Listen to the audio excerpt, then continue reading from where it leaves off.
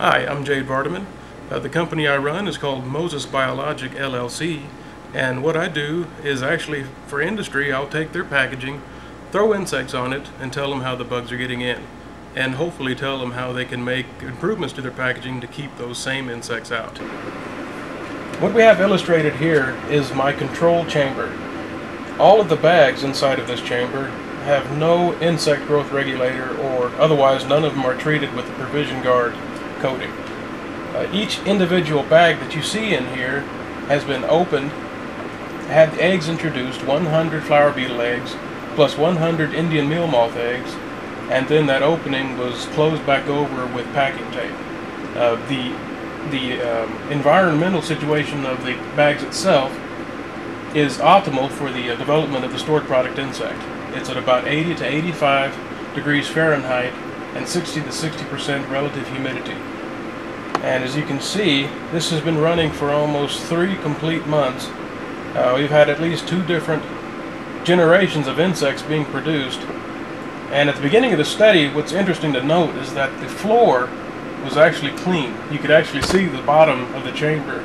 But as the insects come in and out of the packages, they tend to take a little bit of debris with them. And it's evident that there has been a lot of insect movement inside this control chamber. This is chamber number 2. This is our treatment chamber. Inside here are 2 pallet loads of woven or sewn open mouth bags, one bag of which is paper, the other bag is a woven polypropylene bag. Both of them are coated with ProvisionGard coating. Each one of these bags was seeded with the same insects as the control bags, and each bag is kept in the same environmental conditions as the control bags.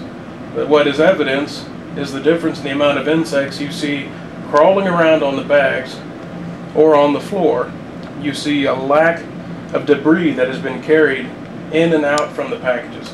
The floor is fairly clean, and it's almost completely free of insects wandering around.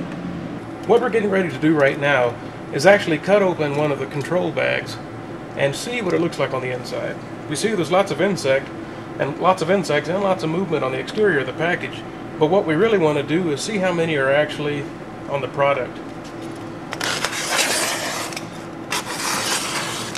There are various methods that we can utilize to separate the insects from the product, but it's evident from just now opening the bag that the numbers on the inside are so large that it might not even give us any extra data if we were to say there were 10,000 insects versus being just 100.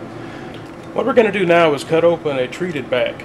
Basically, this is another sewn open mouth paper bag, but this one has been treated with ProvisionGard coating. Now, both of these packages are sitting in the same environmental conditions. They were seeded with the same amount of insects, but already it's evident from the exterior of the package that there are less insects moving around. I believe we may see 1 flower beetle wandering at the surface, so we're going to actually cut into the bag and see what it looks like from the inside.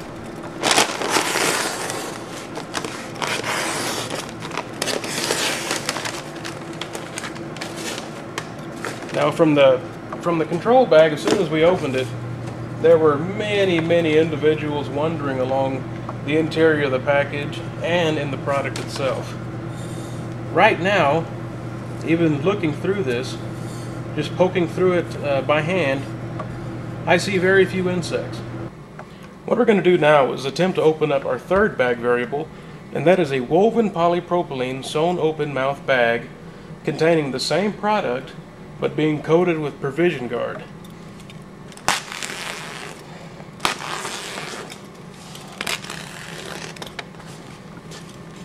Once again, from opening up the product, you can see minimal webbing from some of the Indian meal moth eggs that were actually placed into at the beginning at day 1 of the study, but the numbers of flower beetles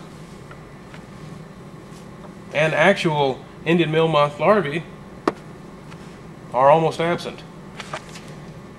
ProvisionGard does work.